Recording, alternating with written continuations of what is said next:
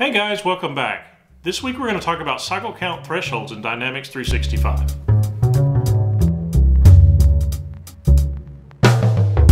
Cycle count thresholds is a pretty neat feature that allows you to automatically initiate a cycle count once the on-hand of an item reaches a certain level in a location. So the example we're going to set up today is when the item level goes, the on-hand level goes down to 0. So the easiest number for me to count would be 0 if there's nothing there. So that's why I'm going to set my threshold to 0.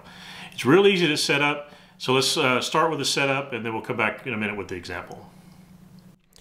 Okay, so let's take a look at and see how we're going to set up these thresholds. So where we're going to go is we're going to go into Warehouse Management. So we're going to go to Warehouse Management and then we're going to go to Setup.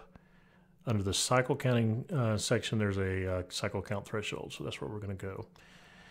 I've got two thresholds in here, but the one that we're going to look at today is the CC items here. And what you have to do is you have to give it an ID. So I've given it an ID of CC items, and basically the name is for I've got some items that start with CC, and I'll show you how to define those items in just a second. And then I've given a description. So this is CC items with a 0 quantity is when this is going to kick off. And then setting up the general rule here, we've got a threshold quantity and a threshold percentage. So my threshold quantity is going to be 0 and the threshold percentage is 0. Now what controls whether the system is going to use which one of these is going to be this cycle count threshold type, which is the which I've got it set to quantity, so you can either do quantity or percentage here. My unit's going to be each. And then I want to process these cycle counts immediately, so that's an important flag. And then days between cycle counting, so if you don't want to be counting these every day, if it's something that would go down to 0 or go below your threshold every day, you can adjust your days between cycle counts. And then the work pool ID, I'm not assigning any work pools, but you can assign work pools to segregate off the work. Now, I should mention on the threshold count quantity, it does kick this off when it reaches that quantity. So if I set this to 50, for example, when the quantity on hand gets at 50 or below, that's what's going to kick it off. It's not like when it gets to 49, it's going to kick it off. It's when it gets to the exact number 50 it's going to kick it off. Okay, so let's take a look at an item. Oh, one more thing I need to show you, or actually two more things we'll talk about. So the first thing we'll talk about is the select items. So this is going to say which items are going to come up for this rule. And as I mentioned before, I'm doing just the CC items, so anything that starts with CC. So I've just got my item number here defined with a CC asterisk, which would just give me anything that starts with a CC. Now, one other additional piece of setup that's here that I really haven't done anything with is the select locations. Mine are blank, but you can specify locations that you want to apply this to. For example, if you only want to apply it to picking locations, might be a good idea. Okay. All right, so now we've seen the setup. It's pretty simple to actually set up and get your rules set up.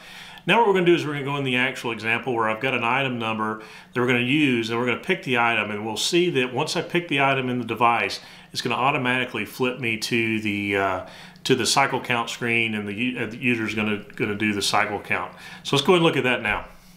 Okay, so let's take a look at our on hand. So we've got item number CC002, and I've got in location FL-016, I've got 1. Okay. So at the same time, I've created a sales order for one of a CC002. I have this item reserved. It's reserved. So what I'm going to do is I'm going to go ahead and release this to the warehouse. All right, so now that's released to the warehouse. If we go take a look at the work, we refresh this screen here. So I've got a single work that was created to pick 1. And so this picking of the 1 is going to take us down to a 0, which should initiate our cycle count. Okay. So let me close that there. And let's go ahead and go to the app. Let me copy this item number here, or this work ID number here, so I have it. And I'm going to go, so let me just get out of here. And so where we're going to go is we're going to go to the outbound picking, and we're going to go to sales picking. And then I'm going to enter in the work ID. So I'm going to paste that in there. And then, so it's telling me to pick from FL-016, 016, item number CC002 for 1. So I'm going to go ahead and put that, and since this is going to go to bay door in a minute, so it's going to want a license plate. So let me just put in a license plate here, pick up a number there. Say okay. And so this is actually going to take me into the cycle count here. So remember, my cycle count is kicking off if there's 0 on hand.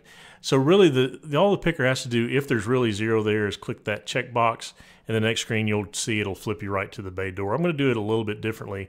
I'm going to actually cycle count like I've got some there. So, you know, I showed 1, but maybe I've got 2 more there, right? So what I'm going to do is I'm going to click this here, and my item is going to be CC002. CC002. I'm going to say click that there, and it's going to ask me for the quantity. I'll say there's 2 more. Go and say OK, and there's a counting reason code that's going to show up. But going to go and say OK. That's for my cycle counting parameters. So I'm going to go ahead and say OK to that. And now this location is complete. I'm going to say OK again. And now, see, it's going to take me and ask me to put my CC002 to the bay door and finish the actual pick. So I'll go ahead and say OK to that. All right. And so then that completes the work. So if we go back over on the D365 side, when I refresh, this work's going to go away because we've completed it. But then what we also see in here is a cycle count also gets created, and it's pending review because I added some to it. Now, if it's 0 and it matches and you just hit OK, you won't see this pending review.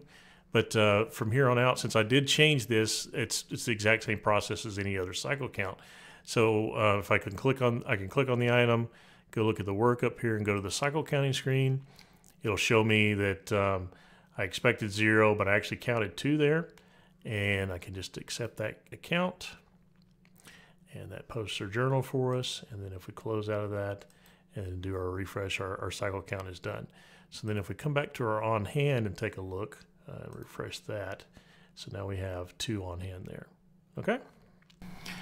So as we saw, cycle count threshold is pretty easy to set up, and it's pretty seamless to the user. And it's a great piece to add on to any cycle counting program in between your main inventory counts. It just helps you keep your inventory straight in your locations. It's just just an easy check that's fairly easy to implement. So I hope you enjoyed this video. If you did, please give it a like or a thumbs up. And I'm release one of these videos about once a week. Please subscribe. And until next time, thanks for watching.